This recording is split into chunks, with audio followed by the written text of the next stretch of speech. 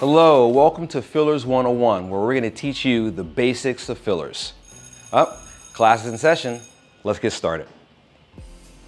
So what are fillers and what do we do with them?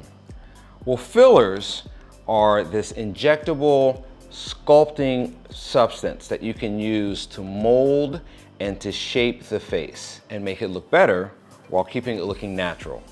So there are two ways that we want to shape faces. One is to rejuvenate a face.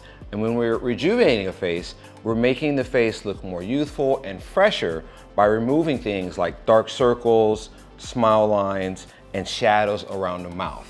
We're taking these sunken areas and we're making them flat with fillers.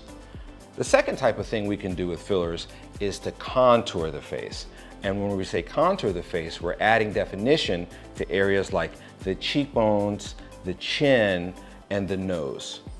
And the most important thing when we're doing fillers is to make the face look its best, but make sure it looks natural. Now, why don't you go and see fillers for yourself? Almost all the fillers we use here in our office are hyaluronic acid fillers. What's hyaluronic acid? Well, hyaluronic acid is a water-absorbing molecule that's found naturally in your body already. Your body will break it down slowly over time, meaning that these fillers are temporary. The nice thing about hyaluronic acid fillers is that they are immediately dissolvable as well. There's an enzyme called hyaluronidase that we inject directly into the filler when needed to break the filler down immediately. The other type of filler that we use here in our office is calcium hydroxyapatite. What you need to know about this filler is that it's great at contouring and it is temporary, but it is not immediately dissolvable. Now, within each of these two families of fillers, there are multiple different options. It can get a little confusing, so let's go to Tiffany and she's gonna break it down for us.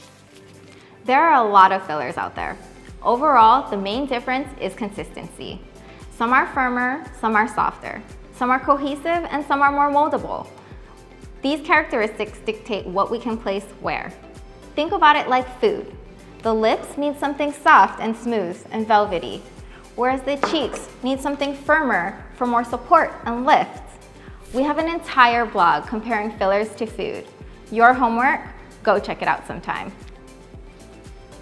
The question that everyone wants to know, how long do fillers last? The answer? It depends. It depends on what products are used and where we place them. On average, filler lasts about 1 to 2 years. But in areas like the lips, it can last about 6 months because of how much movement there is.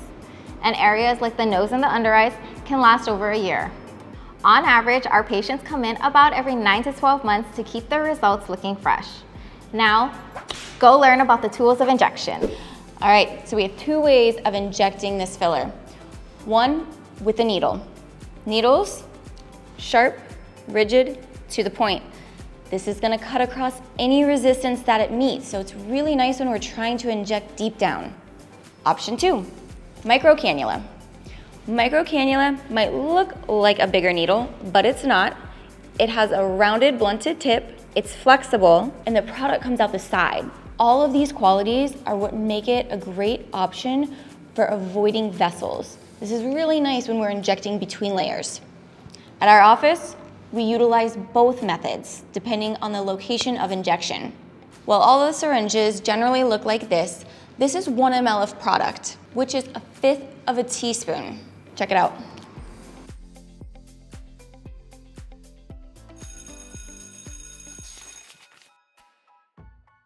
Before you go, we should tell you about possible complications or side effects. Yeah, the most common side effects are bruising and swelling. Less common side effects include delayed inflammation. And the rarest complications are possible infection or vascular occlusion.